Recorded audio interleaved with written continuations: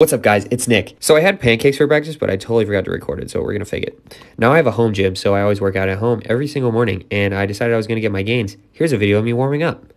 And then I decided I was going to dance and get my jiggy on because the music was popping. But my neighbor saw me, so I said, screw it. And then I said, screw you. I'm going to do it anyways. Unfortunately, my dog saw another dog started barking. I said, shh. Now, following my workout, I always shower, but I'm not going to show you that. So here's me putting gel in my hair and then combing it. Now, I think I look pretty good, but then I look at myself in the mirror again and I'm like, wow, I look like a 7th grader. But I just say, screw it anyways. And I go to my studio, turn on all my cool lights and start watching TikToks. And then I pretend that they're funny. But then I get bored of that. And then I start thinking, where the heck is Blake, dude? He was supposed to be here 20 minutes ago.